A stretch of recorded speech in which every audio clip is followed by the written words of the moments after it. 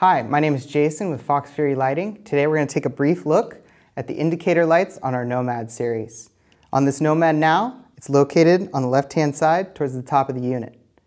On our primes and 360s, it's located around the base of the unit. And on our transformer, it's located around the base of the battery pack. When the light is turned on, our indicator light will show a color. Green means there's a full to 60% battery remaining.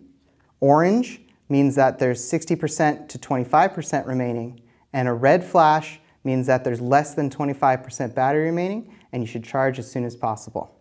Each one of our Nomad units can be direct driven while it's plugged in. When it's plugged in and the light is turned on, you should see a solid green indicator light.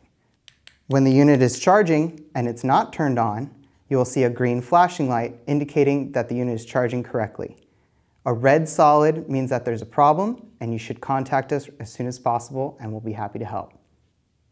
Really hope this video helped you out. If you have any other questions or concerns, please don't hesitate to contact us via phone or email.